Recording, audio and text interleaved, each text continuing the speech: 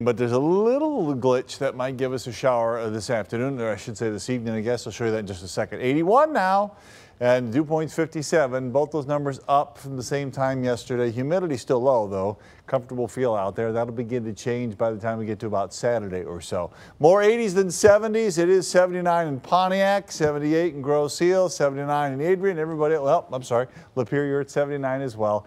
Everybody else in the lower 80s with 82 in Detroit. Warmest spot right now is Ypsi at 84. So there's this little band of clouds drifting east to west, kind of oriented northeast to southwest. It's this patch right here, kind of drifting east to west, and that could give us an isolated shower. I don't know if I want to see a thunder shower, but an isolated shower is not out of the question. So that's going to be for a few hours here this evening as we go along. Other than that, there's a lot of rain on the East Coast, not coming toward us. There's some action out here in the Dakotas.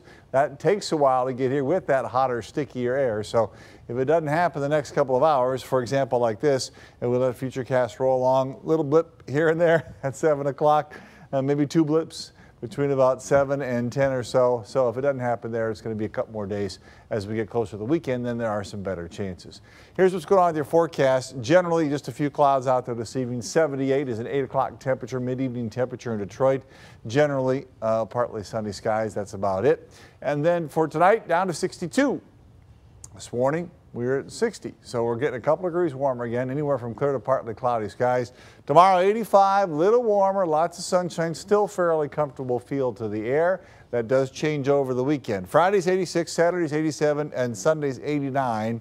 Yes, there are some 90s coming next week. Over the weekend, Saturday and Sunday, both days, a chance for a shower or thunderstorm, and that lasts into early next week with all that heat and humidity.